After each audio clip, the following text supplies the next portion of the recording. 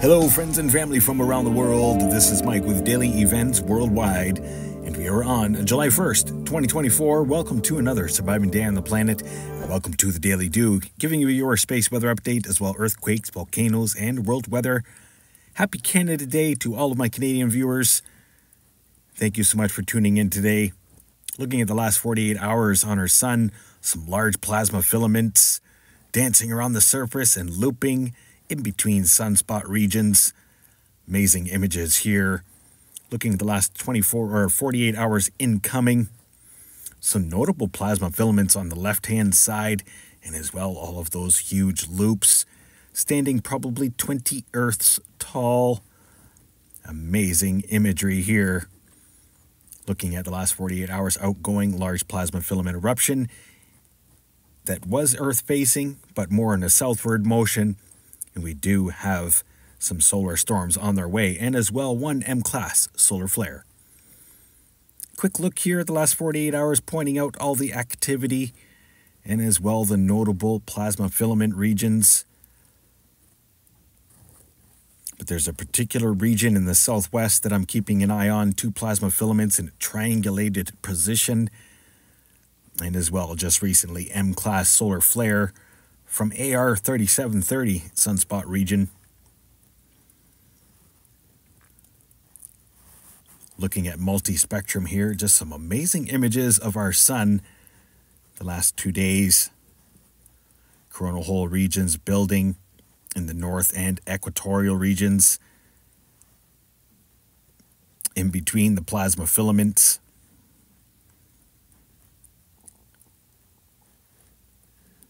So a pretty dynamic sun right now for solar cycle 25. So many sunspots. We've got 13 that are Earth facing right now. Yesterday we had 15. And here are our sunspot regions. Look at these sunspot regions in motion. Some time-lapse imagery.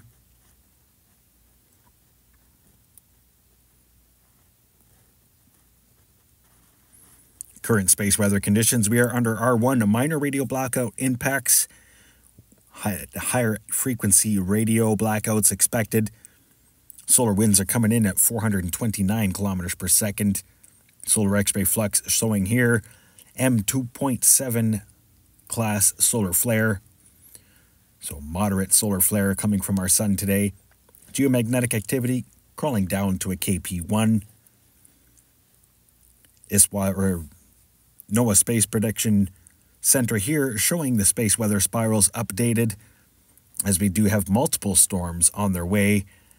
Expected impacts starting on July 1st, which is tonight, and will be occurring for the next 2 to 3 days. So most likely tomorrow night and into the day after, there will be more visibility for the northern lights and auroras through the northern hemisphere. A lot of these storms are coming in a southward fashion, though, ducking under Earth, so there may be a stronger chance in the southern hemisphere. ISWA Space Prediction Spiral here, showing most recent CME taking off not in an Earth-directed fashion. Showing here the last 48 hours of energy taking off from our sun, and with detailed imagery and updated imagery with yesterday's CME, was a full halo CME as all of the coronosphere was affected, as you can see with LASCO 3. Now let's have a look at earthquakes the past 24 hours. As yesterday we did record this very deep earthquake, Marianas Trench, 600-kilometer depth. The deep earthquakes continue. Kurilesk, Russia, 4.4 just recently. All the activity coming back to the Philippines plate and through Indonesia. Notable activity here, Bellini Islands region, south of New Zealand, 5.1 magnitude and a 4.6. Things have quieted down in Hawaii since yesterday. No longer looking at 200 earthquakes across the island. North American plate, notable earthquake here, 3.1. Little America, Wyoming, and that is northwest of Yellowstone.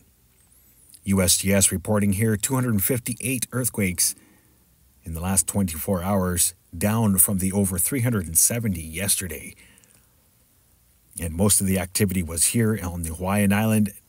As you can see, definitely quieted down since yesterday, but notable, just recent 2.0 magnitude right in the summit caldera of Kilauea. So possible swarm may come back to the region. Overlooking the United States, California here, increasing seismicity, but minor at best. Yorba Linda, California. And as well up into Ridgecrest.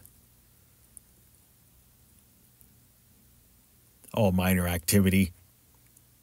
Notable up west coast here towards St. Helens and as well Mount Rainier.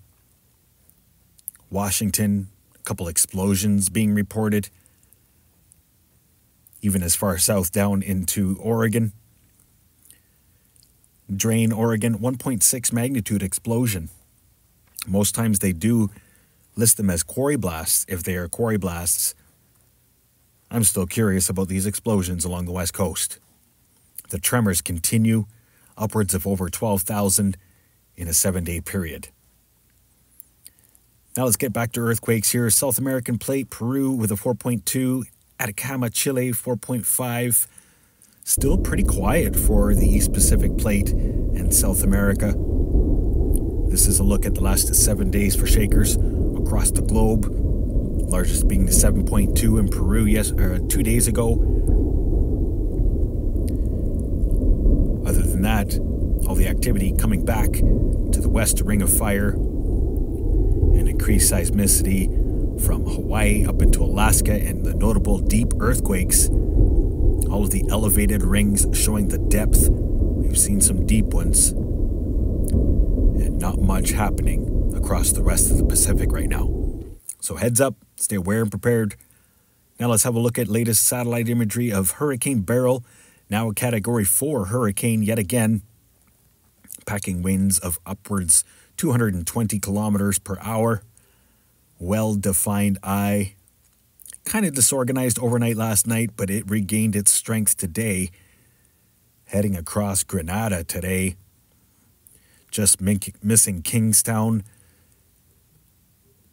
Parts of the eye made landfall in St. George's. But this thing is going to be tracking straight west through the Caribbean, traveling at about 20 kilometers an hour. As you can see, this is moving pretty quick. Hurricane Beryl barreling through the central Atlantic right now. Thoughts and prayers going out to everybody that was affected overnight with the landfall of Beryl through the Caribbean islands and as well parts of Trinidad and Tobago. Amazing satellite images here of now our third. Well, this was the second hurricane of Atlantic hurricane season 2024. Tropical Storm Chris was the third. Waiting for the next one. And it is following in behind.